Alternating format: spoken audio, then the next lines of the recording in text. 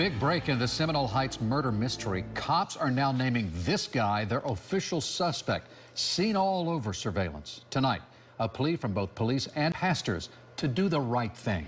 We begin our live team coverage with Melanie Michael in the heart of Seminole Heights right now. Mel? Hey guys, good evening to you both. Tonight, right now, $91,000 on the table for the person who turns in the killer.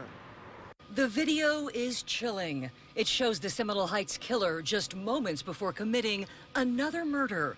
Another innocent life taken this week, that of Ronald Felton, victim number 4. With this new video, Tampa police now posing a question to you.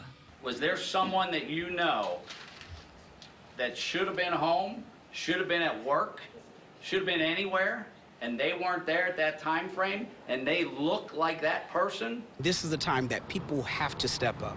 They have to tell what they know. Pastor Jeffrey Johnson asking for bravery in the heart of Seminole Heights, at the very church where Ronald Felton was on his way to feed the homeless, murdered as he tried to give back and help others. So on this Wednesday night, in this worship service, it is heart, all heart, that's keeping this community connected. Humanity, loving one another should cause people to do the right thing, because it's the right thing to do.